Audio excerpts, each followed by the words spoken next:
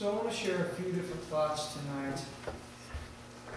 We've been trying to take some time to really look at sanctification and different aspects of it as I've been studying and to share them with you.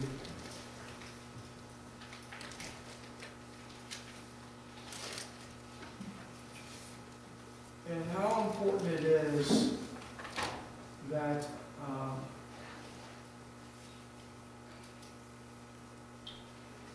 we have a time of coming together as believers, that we can study the Word of God, we can look at it, because God has set some guidelines and standards up by which we, the church, can grow.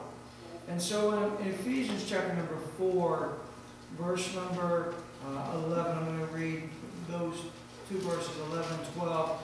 The Word of God says, and He gave some. And God does the calling, doesn't He? Amen. He ordains it in heaven. He speaks it in heaven. And it comes forth on earth. And as He does that, it is for the perfecting, it's for the growing and the sanctification of the saints. Amen. So the Word of God says, He gave some apostles, and some prophets, and some evangelists, some pastors, and teachers for the perfecting of the saints, for the work of the ministry, to the edifying of the body of Christ. We're talking about sanctification, so God has set up a standard, God has set up a model, God has set up a plan by which the church can be perfected. Now, we are perfect in the sight of God through the blood of Jesus Christ, but yet God wants to perfect us because we still are working on our old nature. And that's going to be a continual work until He comes. We won't have any more temptation. Amen. We won't struggle with the flesh. Isn't that going to be a wonderful day that we won't struggle with the flesh? Amen. When we get to heaven. And so the Word of God says that He gave. It's God who does the calling. He decides in heaven. It's carried out on earth. And the Bible says some apostles. And so what are apostles? Who are those who are called to be apostles? And so we look and we find that they're the ones in the book of Acts and the epistles. These apostles they give scriptural insight into the church. And so here are these apostles that God calls to be ministers.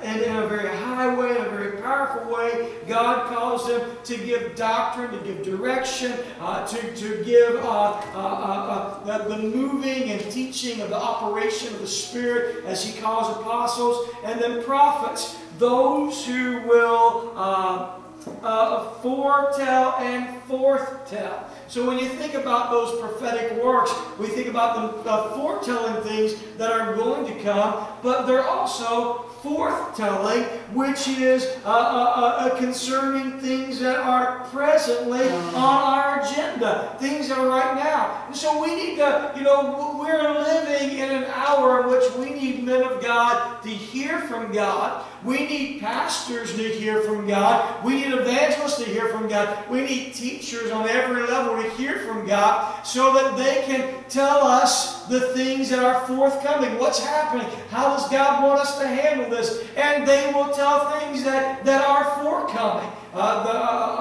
these prophets. And so evangelists, we think of them perhaps of their role of what an evangelist does, preaching and teaching, but reaching the lost as well.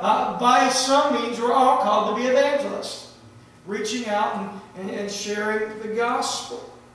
And then there are pastors. What are pastors? Pastors are those that God puts as shepherds of the flock. God puts them there because He wants them to love the flock, to teach the flock, to tend to the flock, to keep them safe, to keep them in boundaries, to keep them in a way that they are they have the ointment when they are sick, they're led. So God gives pastors, and it's so important that all these roles be fulfilled for the perfecting and the edifying of the saints. And then teachers. Now, the idea of teacher is this. It is really in the Greek, it means an instructor, one who helps others learn. Aren't you glad for good teachers? I mean, on every level of life, you can probably remember someone who taught you and then it clicks. And different people learn differently, so teachers find that that role that helps their student best learn, and so teaches and instructs. Thank God for teachers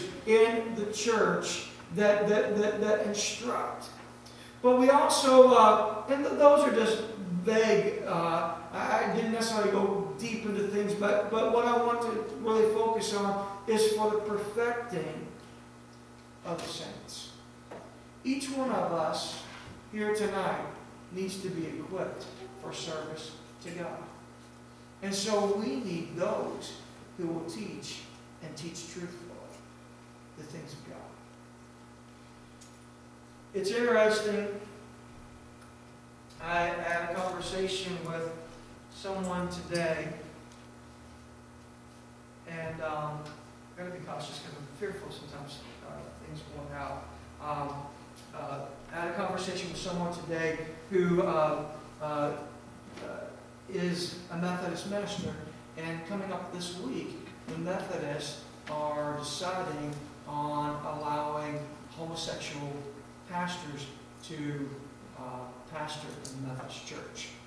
Now, I want you to remember, you know, we hear names like John Wesley. That's where the Methodist movement, and so it's coming about. And so as we were talking, you know, what would John Wesley say if he were here? But greater yet, what does Jesus say? And what does God's Word say? What does God's Word say?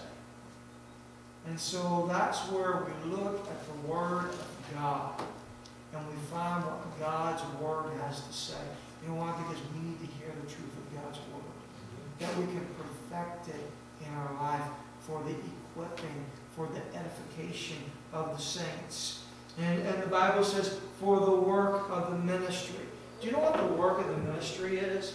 The work of the ministry is this. Brother Eli, there are different folds of the ministry, but the fold of the ministry is this, that the redemptive work of Jesus Christ may be taught and carried out in the lives of souls. God help us that we perfect the Word of God in us. And so perfecting of the saints really in the Greek itself means to equip for service, restoring anything to its proper place. How many of you, when you have tools that you're to use or you're to do something, you like to be equipped? I don't like when someone just throws a curveball at me. I don't like to be put on the spot. I like to be equipped, that I can think about things, that I'm prepared for things. I like when I have jobs to do, that I have the right equipment to do it. It means a lot. Brother Doug doesn't. When you're going to do a job, Brother Craig, you know all about that in your business now, that you're equipped to do that. And so God's plan is for us as believers to be equipped. That's why we have the coming together of saints, amen, in church. That's why it's important to be in church. That's why you're here tonight. You are equipping yourself for the kingdom of God, and you're equipping yourself for service. Because without a proper explanation of biblical doctrine, there is no spiritual growth. And so that's what sanctification is tonight. When we equip ourselves with biblical doctrine, I'm not talking about finding what is the temperature of the hour in which we live. We're not looking for that. We're not looking to be a thermometer that we just register with everything round about us. But we are looking to be a thermostat so that we set the standard. And how is the standard set? It is set through the Word of God and equipping ourselves biblically by what God wants us to be. The perfecting or the equipping of the saints. As I was praying today for our service, this thought came to my mind. And we have Tuesday night Bible study. And I thought, God, this is what I would like for us to be. I would like to call Tuesday night TNT. When you think of TNT, what do you think about? Being explosive and moving things. I want Bible study to be explosive in the Word of God, that we move the flesh, that we move barriers by faith. And so, just think that thought of TNT, Tuesday night teaching. Amen. TNT, that helps us be equipped as saints to do the service that God's called us to. And God's called us all to service. Whether He's called on whatever level, as I said, He calls pastors, He calls evangelists and prophets and teachers, and He calls apostles. He calls all. It's set in heaven and it's fulfilled on earth. God help us to do that for the perfecting of the saints. And when we look at that word, there's only one pastor. Well, it would be a monster if we had many, and there's lots of heads, right? Maybe if you're a bigger church and you needed to maintain things, I understand that. But one pastor, but yet God can minister within the church body. There can be teachers. There can be those that are used in prophetic roles. And so it all comes together for the work of the ministry, for the perfecting of the saints. And what a responsibility it is for every believer to be equipped with the Word of God. Amen. Turn with me to Galatians. Galatians.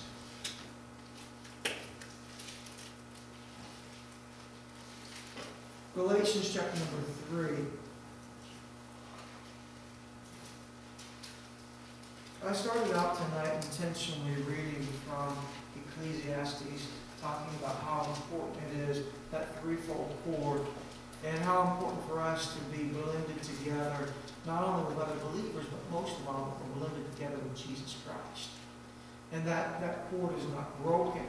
And so, as believers, if we're going to be equipped for the ministry, if there's going to be the perfecting of the saints, then there needs to be that inside of us that we know that we have died with Christ and we are resurrected with Christ and we are resurrected in newness of life. That is sanctification. That is sanctification tonight. So when we look at Galatians in chapter number 3, let me start in verse number 1. I'm sorry if I seem random, but I just have so many thoughts I want to share tonight.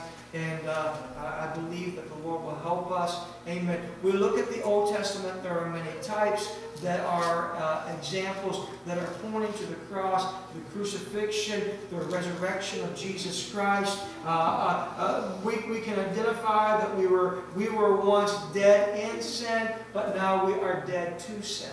That is what sanctification is. Let me say it again. We were once dead in sin, but now we're dead to sin. Because we've been saved. Amen. Sanctification starts at salvation. We are instantaneously sanctified, but we will continue to be progressively sanctified. The perfecting of the saints. The saints, Paul, he addressed them, amen, becoming saints. Walking in that place where we are sanctified. And so, we look at Romans chapter number 6. It much talks about us being dead in sin, but now being alive in Christ. And so when we look at Galatians, it's just like a reiteration. He says, Galatians chapter number 3, verse number 1 through 4. Oh, foolish Galatians.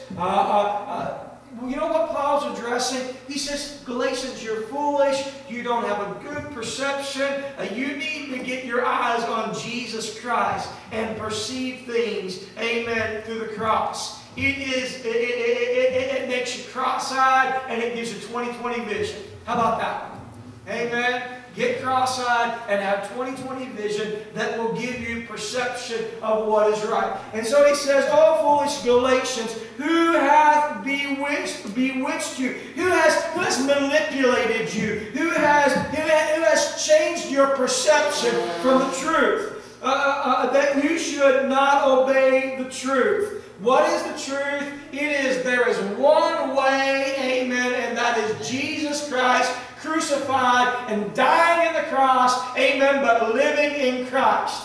He goes on down to say, before whose eyes Jesus Christ has been evidently set forth, crucified among you. Amen. It's already been preached. It's already been established. Amen. The way to life, the way to please God is through Jesus Christ and the work of the cross. There's no other way. Amen. So don't be persuaded in any other way. He says, "This only would I learn of you." I want you to know. Did you receive the Spirit by the works of the law or by the hearing of faith? What does it take to be born again? Is it works of the law? No, the law within itself, we can never obtain to. We can never please God. We can never keep all the law. And so trying to do it on our own, amen, that's what legalism is, when we try to do it by a law instead of by the blood of Jesus Christ and through the cross of Jesus Christ. Amen, that has to be the center of our affection. When we live a life of sanctification, we will keep Christ and the cross at the center. The most important thing.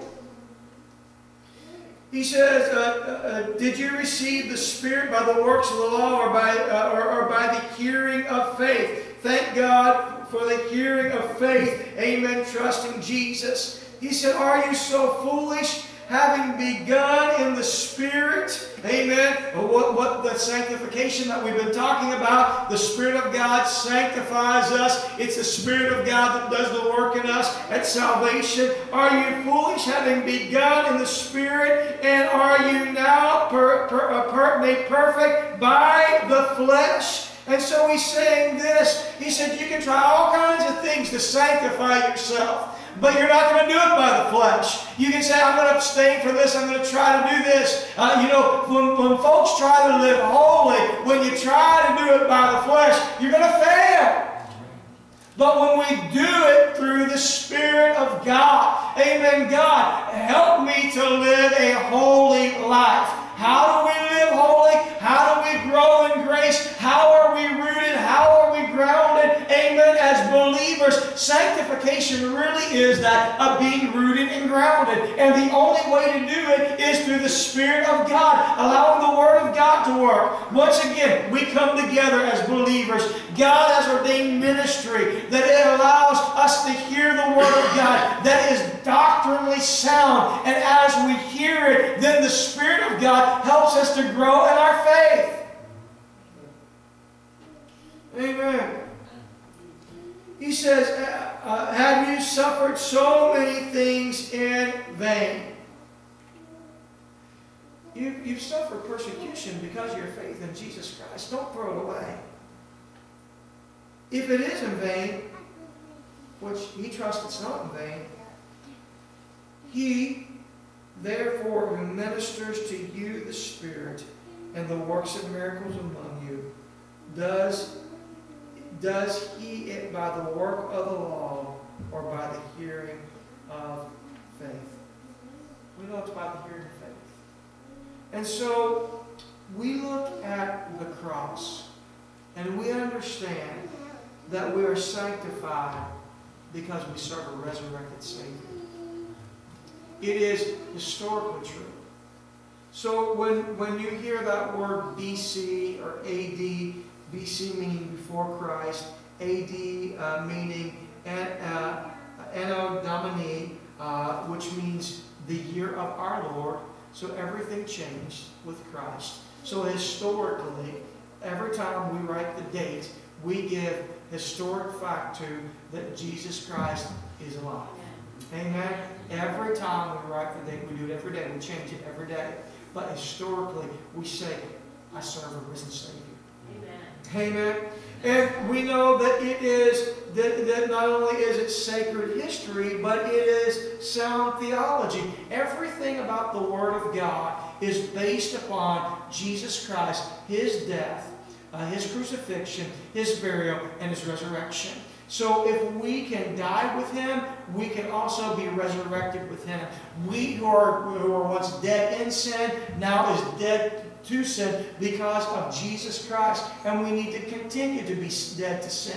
That's why there is a sanctifying work that is done every day in our life. We respond to life's dilemmas. We respond to life how? Through the Word of God. Because we want to do it appropriately as the Spirit of God leads us.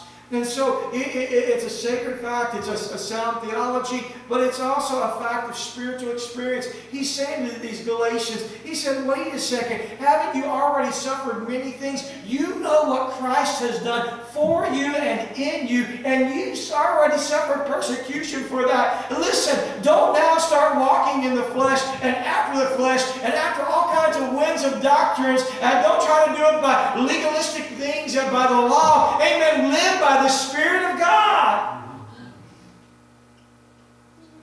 You've already had the experience.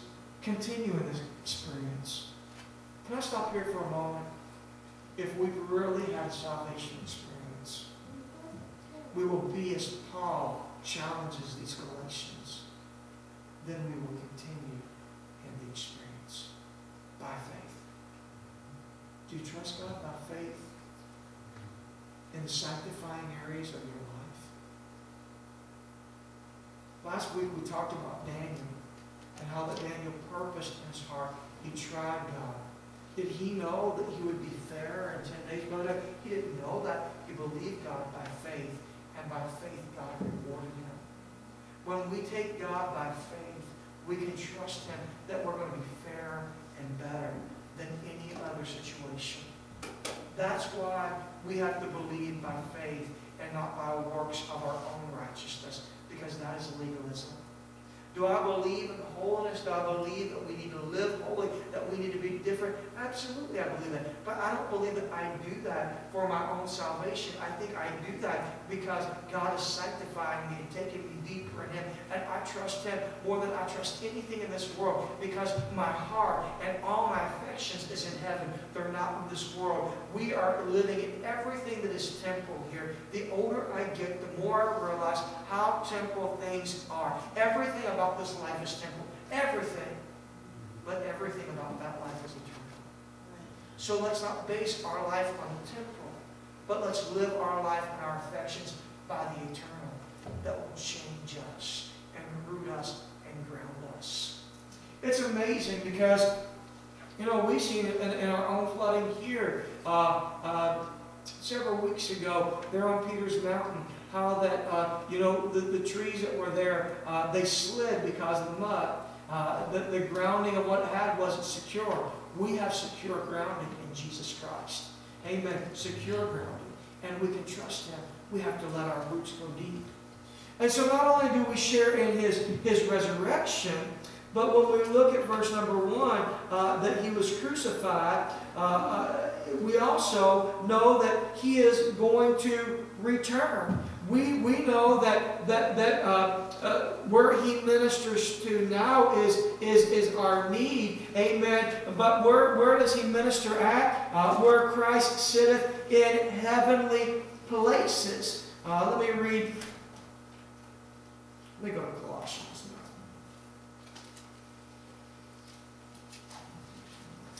Colossians chapter number 3, verse number 1 through 4. The Bible says, if you be risen with Christ, amen, are you risen with Him? He said, seek those things which are above. So if we're risen with Him, we're seeking those things which are above. And then he goes on down to say, where Christ sits on the right hand of God. Let's talk about this for a few moments. Now, if we are risen with Christ, amen, we're dead to sin. We were once dead in sin, now we're dead to sin, and we're resurrected with Jesus Christ. He overcame sin. He overcame Satan. He overcame the whole realm of Satan's hellish ways and all of his imps and all of his army. He overcame that on the cross. And so if we are risen, amen, He is risen again. The Bible says, seek those things which are above, where Christ sits on the right hand of God. Praise God. The work is finished. It's already done. What does it mean that He sits on the right hand of God? Our victory in Christ is already done. We don't have to try to attain it through law. Amen. It's done through the work of Christ on the cross. He's gone before us. He sits on the right hand of God. He's ever making intercession for us tonight. And this is a promise that one day He is coming back. It's finished. He's done the first work. He came the first time. He's coming the second time to redeem us unto Him. And when He comes, He's looking for a church that's kept Himself without spot and without wrinkle. So His position is strength. You know why we can make it? Because Hebrews 7:25 says that He prays for us. So when you're struggling, Brother Dove, and when I'm struggling, I have someone who's praying for me. The work is finished. He has confidence in the work that's done, Brother Justin. And so he's praying for us that we can make it. He's in the position of satisfaction. Seek those things which are, set your affections on things above, not on things of the earth. So the only thing that can really satisfy us is heavenly godly things, not earthly things. Set our affections on that which satisfies us. So His position. And then He goes on down to say, set your affections on things above, not on things of the earth. For you are dead, and your life is hid with Christ in God. Listen to that. If we are dead to sin, we were once dead in sin, now we are dead to sin. Sister God, this is awesome. The Bible says that we need to set our affections on things above, not on things of this world, and know that we can make it. God is working a sanctifying work in our life, Brother Eli. Do you know why? Because we are hid in Him. Amen. You want to talk about strength tonight? There's going to be a lot of people that are hiding out this week in all types of storm shelters. And I hope their storm shelters work. I want them to. I don't want to hear of any catastrophes or any loss. But you know, they're seeking a shelter, a place to hide. Let me tell you, more important than just a temporal storm of life, but our soul, our eternity, our man that will never die. Amen. We need to hide Him in Christ, because in Christ we are safe. Amen. So why are we rooted in Him? Why do we grow in Him? Why are we founded in Him? Why do we live a sanctified life? Because I'm dead to this world and I live in Christ and I hide in Him. He is my shelter. He is my security. He is the one that is my all in all. So I'm hiding in Him, and if I'm going to be in Him, I've got to be dead to sin. So tonight, our walk and our sanctification is because we're identified in God in Christ. Well, now you're going to go hunting here in a couple of weeks. And I know what you're going to do. You're going to get some camo, aren't you? You know why? Because you want to hide. And I bet your camo doesn't look like you would blend in to the walls of this church. And I bet your camo doesn't have purple and orange and all kinds of crazy colors in it. Now you're blending in to the environment that you're in. And so if we're found in Christ, we will be found in the character and the nature of Christ. Hang on, I got to move on quick. When Christ, who is our life, shall appear. So we share in His resurrection. We share in His resurrection. But we who live a sanctified life will also share in His rapture. When Christ, who is our life, shall appear, you know what? We are dead to sin. We no longer live therein. Our life, all we knew living was in sin, but now we're dead to sin, and the only living that we know is in Christ. The Bible says, when He shall appear, then shall you also appear with Him in glory. Amen. This is the most amazing thing. Because, Brother Dennis, when we appear with Him in glory, this body is going to be changed. Amen. This temporal is going to put on that of eternal. And this corruptible will be put on incorruption. And this body that we fight, the desires of the flesh, because that's what we're born into, no longer are we going to fight that anymore. But when we shall see Him, we shall be like Him. For we shall see Him as He is. Right now I'm dead to sin. I live in Christ. But one day, because I'm a participator in His resurrection, and I'm a participator in His rapture, that He went away, He ascended into heaven, and I'm a participator that He sits at the right hand of God, and I hide in Him, and He prays for me. One day, because I'm living the sanctified life that He's called me to, one day I will be a participator in the resurrection when He comes, the rapture when He comes back for me. This old body will be raptured out of here, and we shall be changed. Amen. I love it, because right now I live the life of Christ. But one day His Lordship will completely be over me, and I will be changed. That's why we live a sanctified life. That's why we want to know more. What do I want to go to?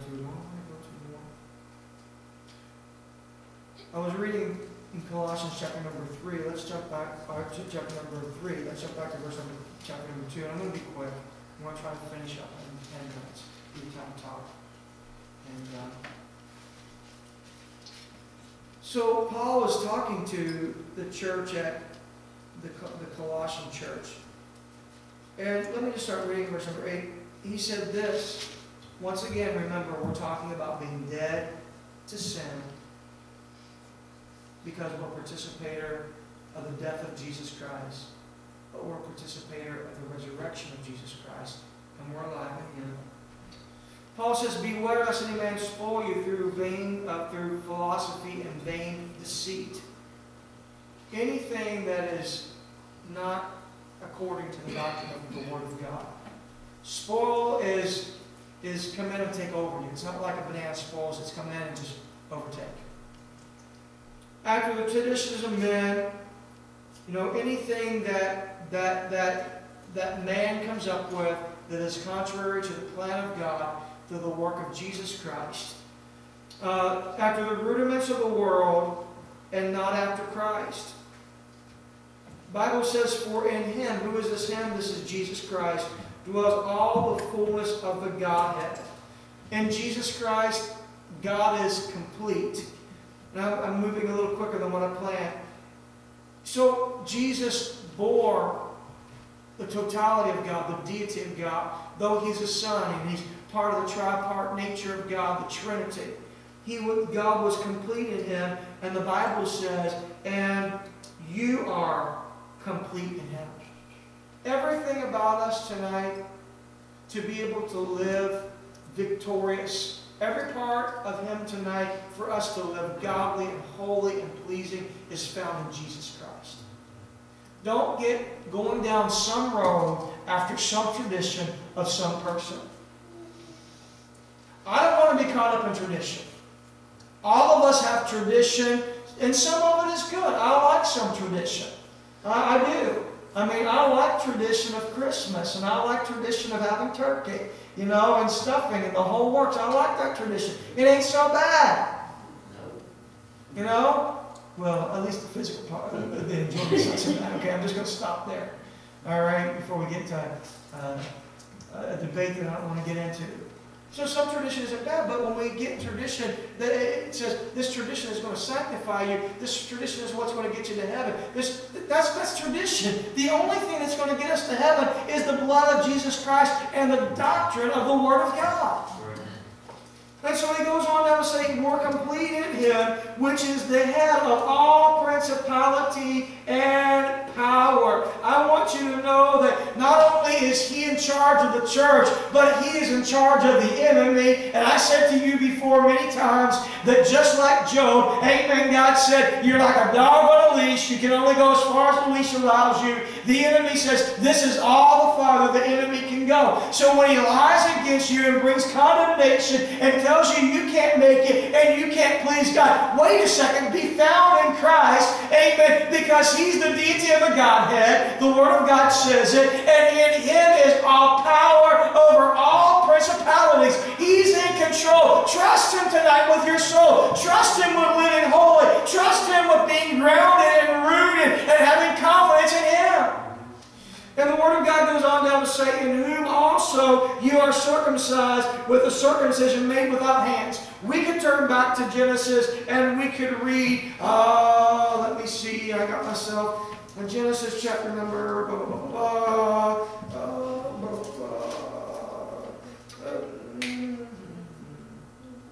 Genesis chapter number, I thought I marked it. Where God made a covenant that was an everlasting covenant with Abraham. I have this written down here. Was an everlasting covenant with Abraham of circumcision. And where did I write? Anyway, nonetheless, you can look it up. I don't want to get into great detail in it. Anyway, God had asked Abraham to take him and his sons and any of the servants, anyone who was a part of them, and he wanted them to be circumcised. Now, it was what is practiced today in little boys. They were to do it on the 8th day when the clotting factor was good, that they would not have problems with bleeding. But it was a covenant with God. But it was part of a physical covenant, but it was part of an eternal covenant, is what the Word of God says. And it was really a sign and a type of grace, the covenant of grace. If we are going to be in this relationship with God, our hearts have to be circumcised. Our flesh has to be cut. And we have to say, I'm dead to the flesh and I live in Christ. The Bible says, in whom you are also circumcised with the circumcision made without hands. How are we circumcised through the flesh? How is there a cutting of the flesh?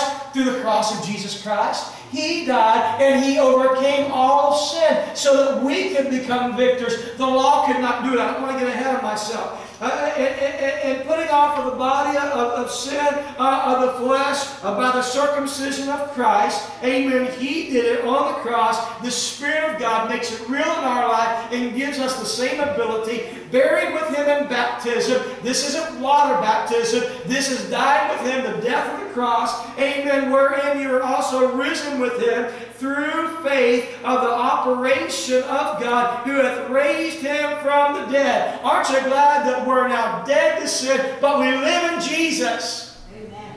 Amen. Sanctification is living in Christ and putting off of the flesh. And you, being dead in your sins and the uncircumcision of your flesh, speaking of separation from God, has He quickened together with you, having forgiven all your trespasses, blotting out the handwriting of ordinances on the law. What is this? This is the law that we cannot attain to. God said, you can't attain to the law. So I give you my Son, Jesus Christ, for the work of the cross. That's where sanctification is. Not in the law that we can't attain to, but through the work of the cross. He said the law was contrary to us, and we could not keep it as hard as we tried. And took it out of the way, nailing it to the cross. Do you ever really just think about what Jesus did on the cross? The law. It's gone. It's impossible for us to do without. He was a fulfillment of the law so that we could live a sanctified life pleasing to God. Because now the Spirit will gladly in all of us that we can please God by sanctified life. So don't be overcome by traditions. Don't become overcome by ways of man. Keep your eyes on Jesus. How often have we let our eyes off of Jesus, what someone else has said, what someone else expects of us, what we think someone else would say? What does the Word of God say about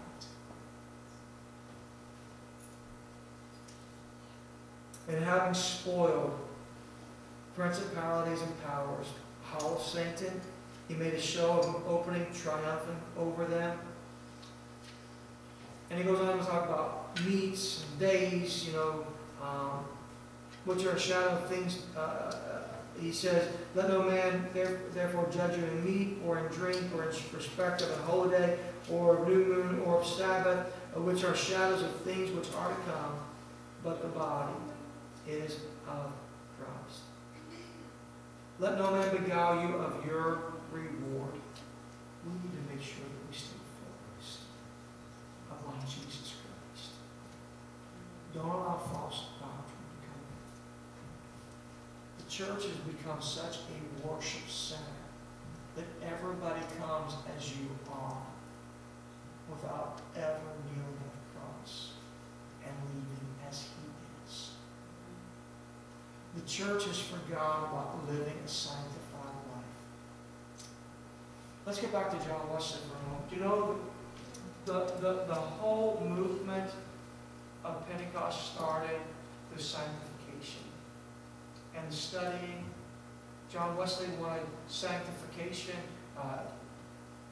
his life, and then the challenge to read the book of Acts showed that sanctification comes as the Spirit of God works in your life. Does the Spirit of God meet with you every day because you meet with the Spirit of God? Are you aware that you are dead to sin but identified in Christ? And do you have your affections on things above, knowing that you're hid in Christ? Or are you more worried about the temporal? God wants us to be focused on the eternal. I'm done. I have more to say. I hope something I said tonight helped you. And then, like I said, I want it to be TNT, Tuesday night teaching. Just not. Anyone have anything to say?